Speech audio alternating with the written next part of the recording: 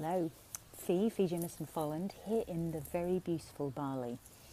Sharing a thought with you, I just wanted to share an experience that I'm having at the moment, rereading a book called The Untethered Soul by Michael Singer. Now might be like me and have noticed that at times you've been really bothered by what other people think. So I found myself thinking in the past stuff like, oh, what will they think of me? Am I wearing the right things? What are they going to say about what I've just said? Or what do people really think? Or, these thoughts that have gone around in my mind, you might be like me too. And it's been so refreshing reading this book.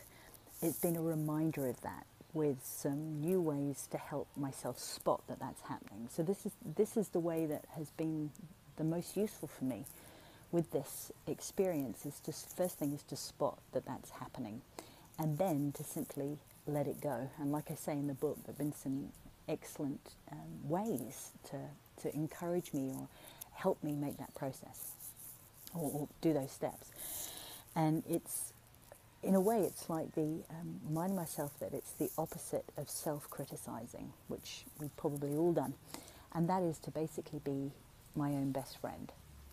So if you can relate to what I'm sharing, we'd love to hear from you on your journey with this, and if you do decide to read that book, The Untethered Soul, what you make of it, because it's been super useful for me. So email me. I'm at feejamisonfolland.com, and I would love to hear from you. Have a good one.